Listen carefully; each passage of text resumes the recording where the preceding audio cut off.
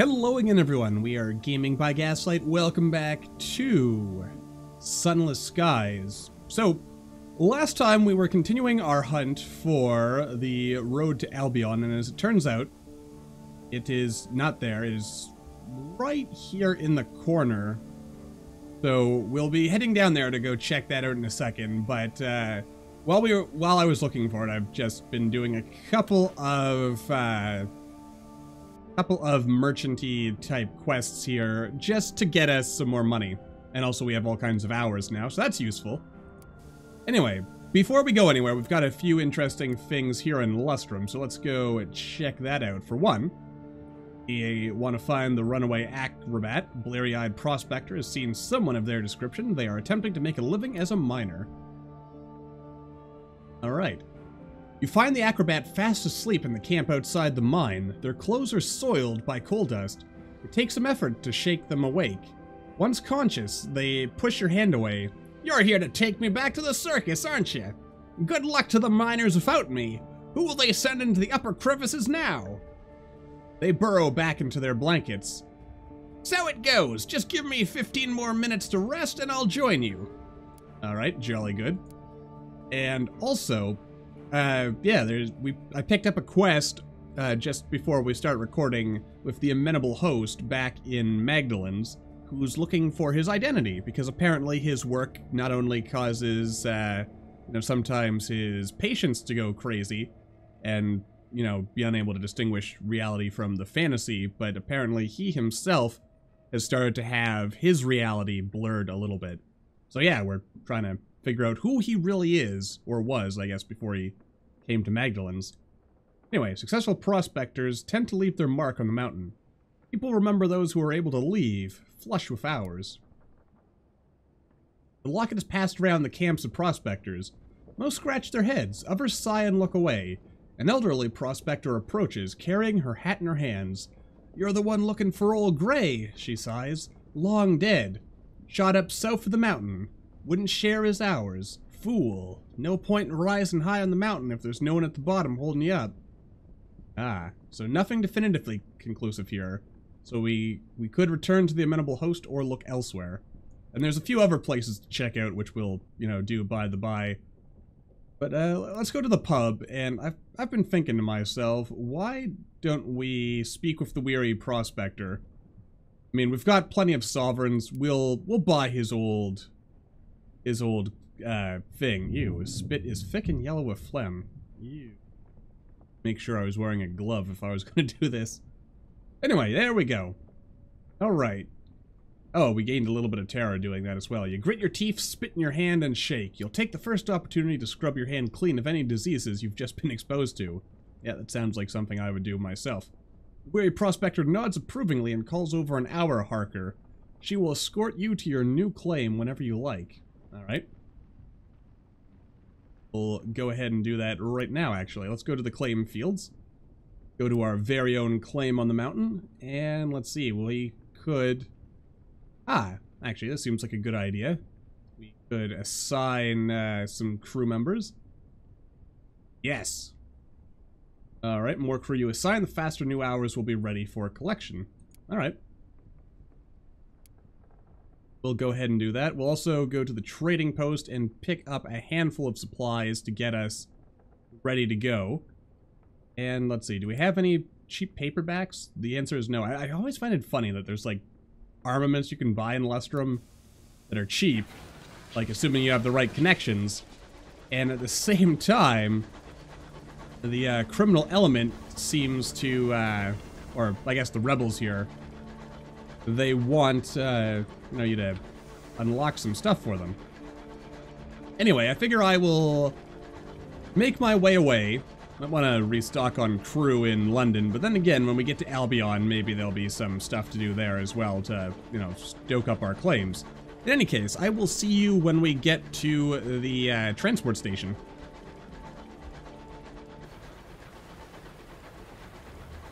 Alrighty then, and a quick stop, whoa boy, quick stop in Port Prosper, just because it occurs to me. Yeah, we can go to the clock tower and we can turn in some chorister honey and also, or nectar, and some bronzewood, since we have these things. So let's deliver those materials. Huzzah! An angel bringing gifts. Actually, point out you'll be needing payment. Damn straight. Oh, 800 sovereigns. And considering the fact I got both of these things for free, excellent. You are paid extremely well for the delivery, and the foreman shakes you warmly by the hand. Won't take us no time now, he says, with a grin. Maybe we should name the damn clock after you, eh?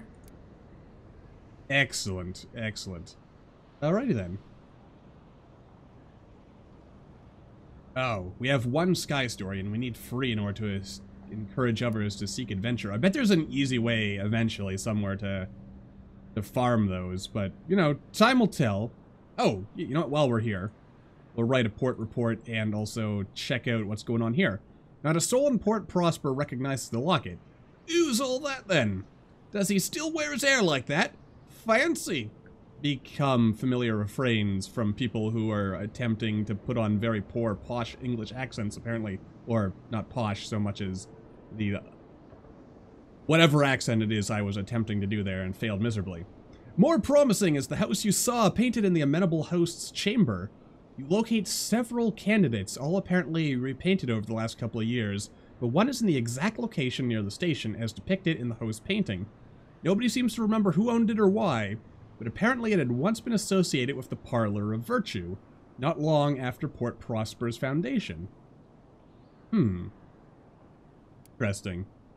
You don't suppose the truth of the old amenable host is that, like, all of these possible pasts that we can investigate, there's one more.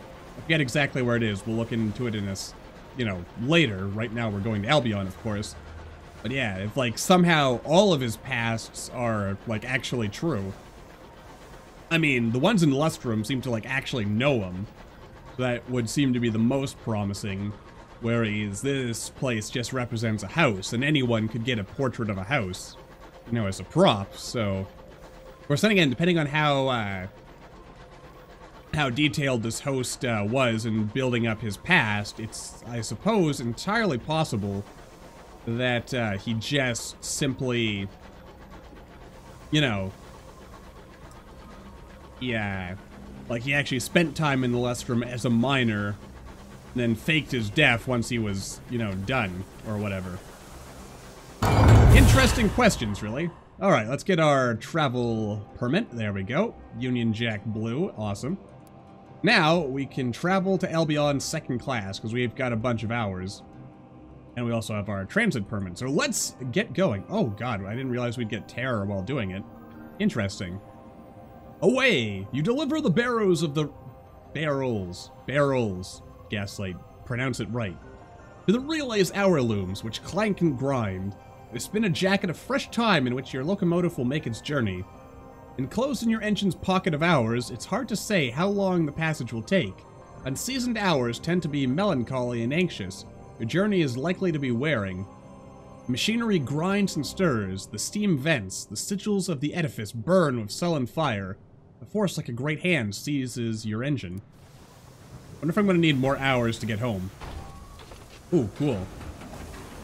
Very cool. Kind of feel bad for this guy who's, like, stuck here. And away we go!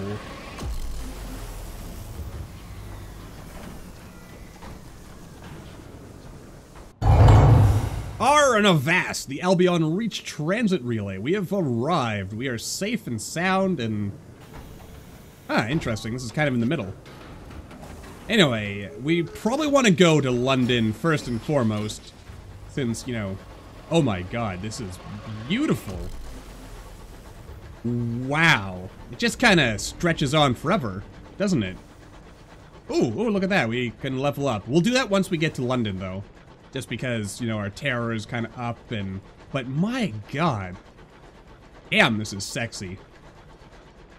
Like, I gotta be honest, I look at this and I think to myself, you know, despite all, like, the eldritch monstrosities, the rampant cannibalism, the general insanity that permeates most people, you know, you either die sane or you live long enough to go crazy.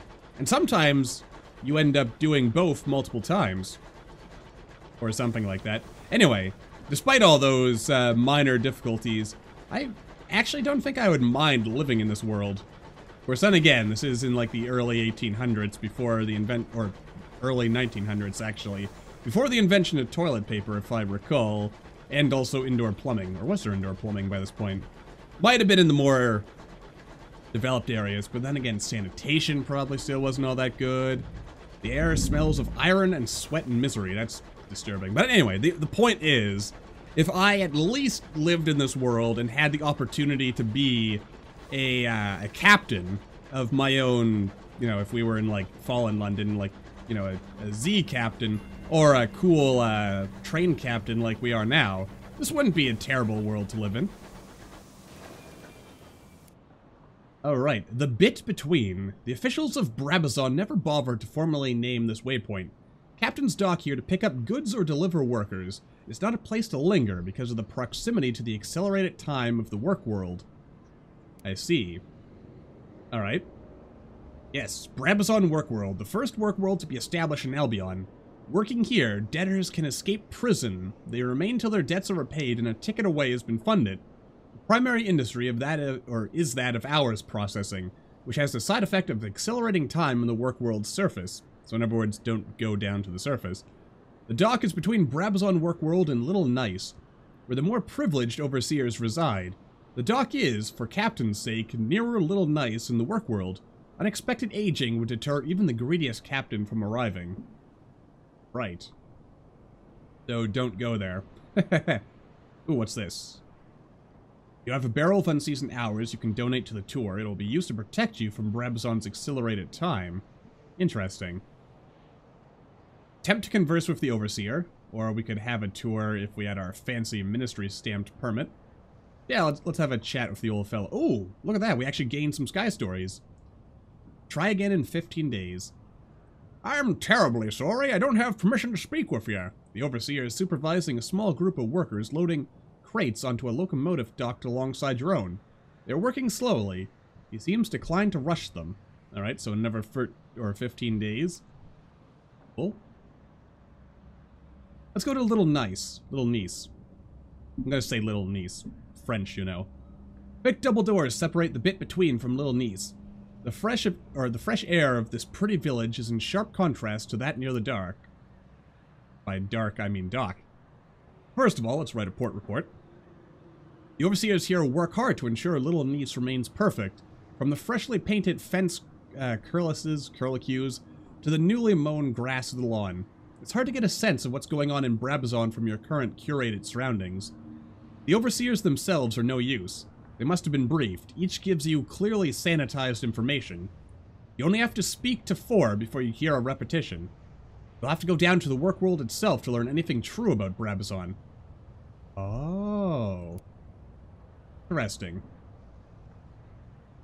Oh, we could recline on a bench. Oh, and it'll lower our terror a little bit.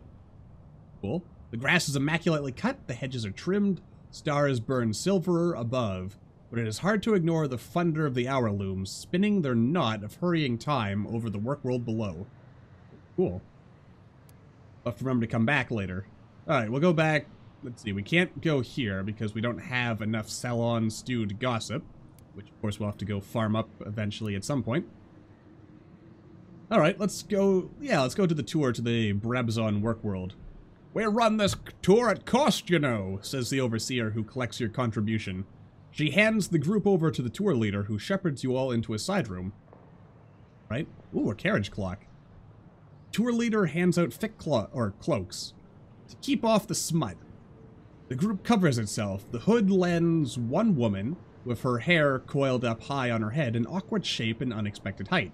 Satisfied, the tour leader begins a briefing. Alright. As you know, time on the work worlds moves more velocitously than it does outside. In order to exempt you from the effects, we've had the loom spin a fold of external hours to cover the tour. Please carry these carriage clocks. They will show you how much time your protection will last for. Please don't stray.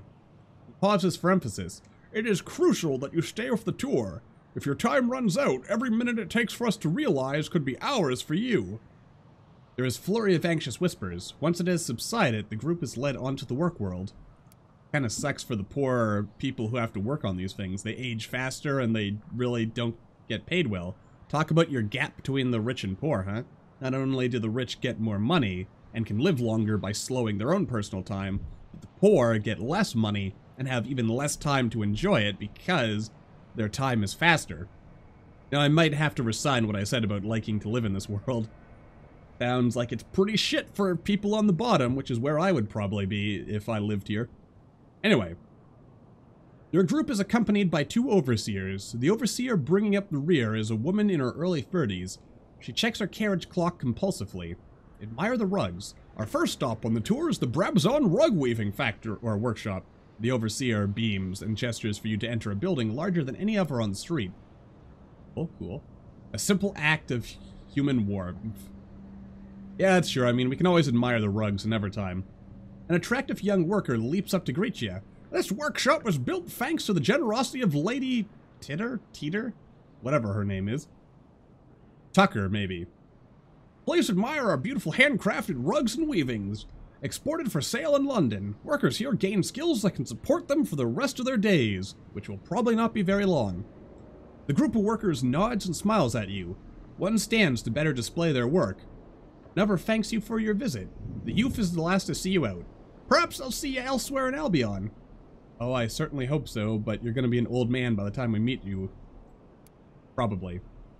Yay, they smile back, and their smiles are as stiff and rehearsed as the line the youth delivered. The tour moves on.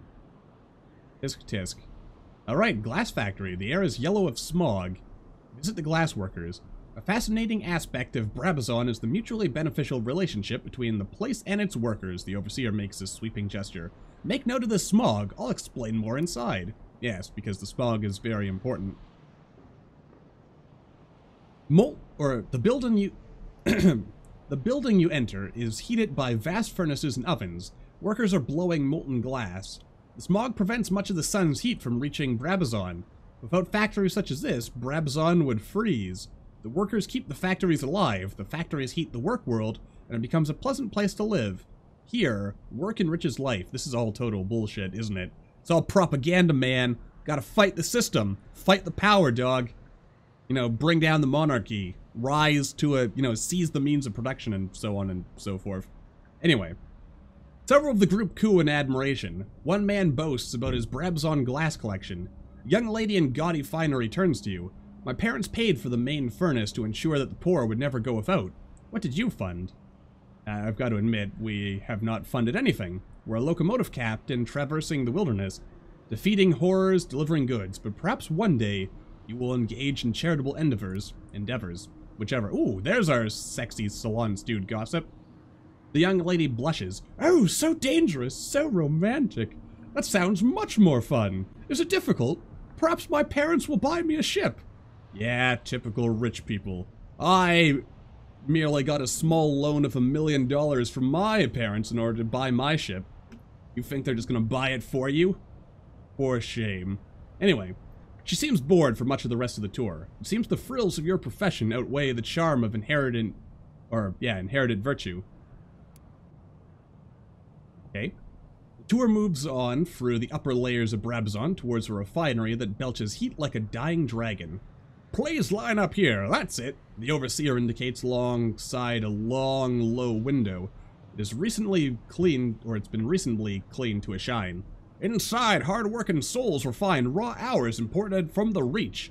After this process, they may be spun in hour looms and put to use. He taps his carriage clock as an example. The refinery is a clamoring, roaring space of long benches, sweating workers and rolling smoke. The overseer explains, the geodes containing the hours are cracked open, and the fibrous strands of salt-like time are separated with small chisels and saws. Many women and men do the former work, children the latter. The filaments are then passed through a series of furnaces to remove impurities, which are in turn brushed away in an indigo slush. The slush is raked to ensure not even a stray minute is lost. Once the seconds and minutes and hours are extracted, they are seasoned, taken from a very high temperature to a very low one, and back. After this, the tangled clumps, the color of the sky just before dawn or after dusk, are carded and wound onto spools and long filaments. You know, I actually really wish there was like an animation or something to see this process, because it just sounds like so so weird trying to picture, like, time as an abstract concept being, like, turned into, like, a physical entity and, like wound on a loom. Imagining it as, like, this really, like, kind of, like, shimmery, shiny, multicolored thread that's just, like, it's there, but at the same time it's not there, if that makes any sense. That's my image, anyway. The Overseer raps sharply on the window. As the nearby workers look up, smile, and wave. Oh dear. Let's linger just a little bit. We have plenty of time. Oh dear. Seconds after your group has moved on, a worker in the middle of the front row leaps from her seat. She pulls on the striped blazer that had been hidden on her lap and dashes from the room. She is replaced by another, gray and exhausted. No one looks up. Oh my god. Well, leaving the refinery behind, you turn through the streets towards the careless ring of hammers. A short walk, then you enter a dusty yard. The tour leader adopts a noble frown. Unfortunately, not all work on Brabazon can be creatively fulfilling. We also produce raw components like gravel and aggregates. Oh dear. You have looped back to a yard near the bit between. The second overseer is already there. Men and women, hard with muscle, bright with sweat, are breaking rocks with sledgehammers. They wear vests and breeches with cloth masks to keep out the worst of the dust. We equip our workers with safety gear, just in case prolonged exertion in this air might prove unpleasant. As you can see, the regular exercise ensures they are strong and healthy. Many leave Brabazon with athletic inclinations and pursue fitness as a profession. That's total bullshit. By the time they leave here, I bet they're like old, broken, and tired. A stout gentleman with a monocle sidles up to you. This whole place is just marvelous, eh? Keep busy while paying off debts, given new skills and education. Simply marvelous. Yes.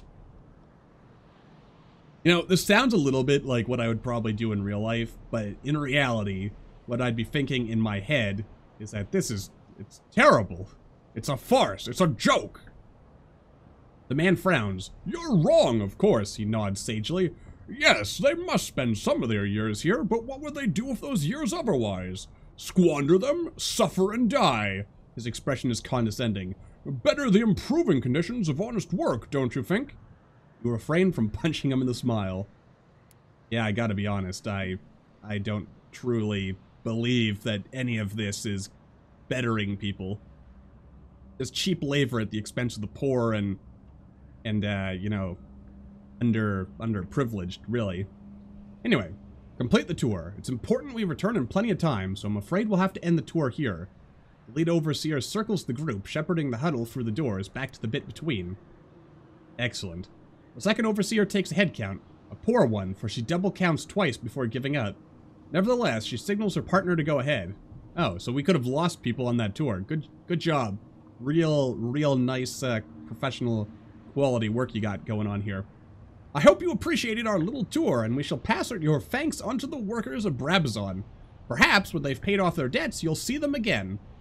The overseer shakes the hands of the most prominent donors. Of course, this entire group endeavor is thanks to your generosity. He murmurs to them. While the group preens, he collects the carriage clocks. That's sickening. The overseer who takes your spent carriage clock draws you aside. You're a skyfarer, aren't you? We've need for someone without official connections to the governor to help us with a delicate matter. Ooh, cool, I'll do that. There are unsavory individuals on Brabazon Workworld. They inveigle others to do their work so that they might have the time to plot. They are fermenting unrest. He shakes his head. It won't do. It just makes the other workers unhappy. Next time, see if you can sneak away from the tour. I hear their leader is looking for outside assistance. He winces. For once, time is on their side. They have so long to plan relative to us. If you hear anything, pass it to me. I'll be around here. Okay. Yes, we'll make it sound like we're in on this, but I think we're gonna work on destroying the system. Thank you, I'm so glad you understand, he smiles. I'll be putting a case to the governor. I'll make sure you're paid for any information that helps us quell unrest. He shakes your hand and indicates to a barrel in the corner. You'll need these. Come back to me if you hear anything. I'll be around. Though I have to say, can I write a port report now of this place now that we've like been on the tour? Okay. Can't actually do that. Gotcha. Alright.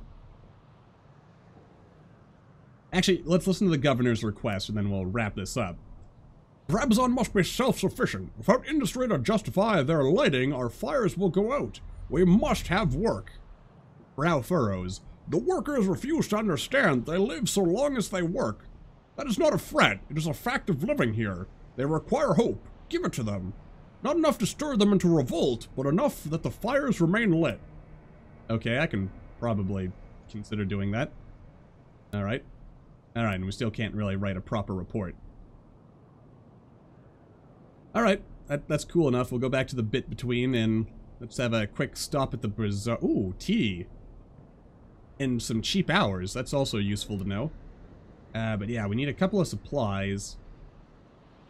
You know what? I am actually... This is going to be a little bit of a longer video, I think, on account of... yeah, I want to get to London today. Because that just seems like the proper thing to do. And if it's like New Winchester, then I have to assume it's like near the middle of the world, so... Let's do that. And since this place is new... I won't cut away while we're, like, traversing here, as we're still kind of getting our bearings and whatnot. I really hope we actually find London in a not too untimely fashion, as it were, since we don't want to run out of, well, I don't want to get my terror up yet. I don't really know what negative effects having high terror will, like, bestow upon us. And there's probably some benefits to having high terror as well. You know, it's a balancing game, really. Some plot lines probably require us to have high terror because, you know, we're, like, on the verge of madness or whatever.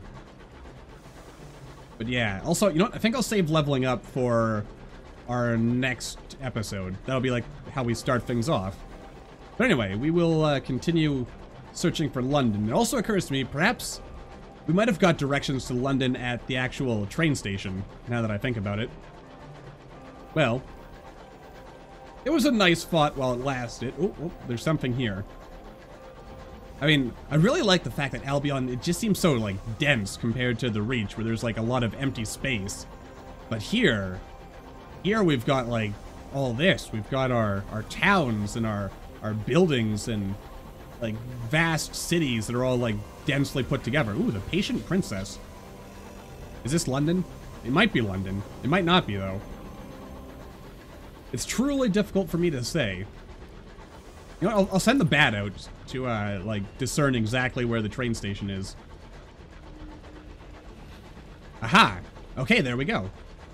There's probably more stuff to unlock here. And... is that guy stuck? Dreadnoughts rumble through London, watchful as sheepdog. You know what? Assuming this fellow is stuck, can I just, like, easily kill him here? Nope, he broke free.